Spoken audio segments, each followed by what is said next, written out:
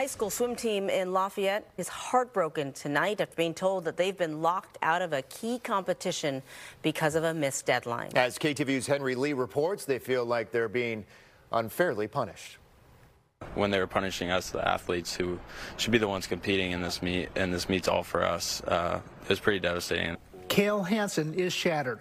He and 12 other swimmers at Acalanes High School in Lafayette won't be able to compete in a regional swim meet, one they've been preparing for all season. I definitely thought it would be the big meet where we could all show up and show out and showcase our abilities and everything we worked hard for. This after intense swim meets and practices. 8 of the swimmers who qualified are seniors who are missing out on what would have been their last chance to swim for the Acalanes Dons. I do take proper ownership here. Coach Brett Usinger, a former Acalanes swimmer himself, says he tried to submit his team's times before the deadline on Sunday, but he was in Oregon at the time with a bad internet connection and no hotspot.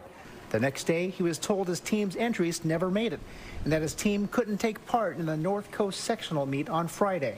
But I also think there's something to be learned about potential future practices or improvements to make sure that students who have earned the right to swim get to swim. The team and the principal asked the CIF, the state's governing body of high school athletics, for a second chance. But it's a no-go. The Dons are dead in the water.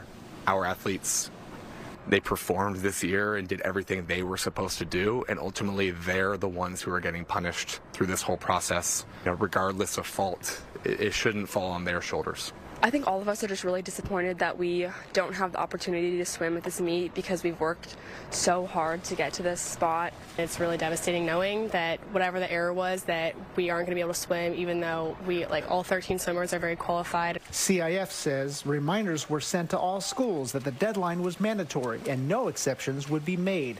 In a statement, Pat Cruikshank, the commissioner of athletics, said in part, the procedures and consequences for failing to follow these championship procedures were agreed to by NCS member schools. Acalanes did timely submit entries for its diving team. So for now, the team's holding their heads high. Their plan? Just keep swimming. In Lafayette, Henry Lee, KTVU, Fox 2 News.